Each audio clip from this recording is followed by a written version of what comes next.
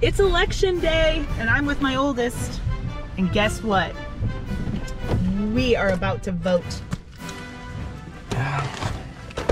Thankfully, my son and I are voting for the same person. You know, sometimes in families they're kind of divided, but I hope we're voting for the same person. We are. All right, here we go. All right, we voted. Yes. Only God knows his plan. So whoever gets in, we prayed. The Christians prayed for healing in America, and we can vote for who we think is going to do that, but the ultimate one is Jesus Christ. So we prayed. We'll see what happens.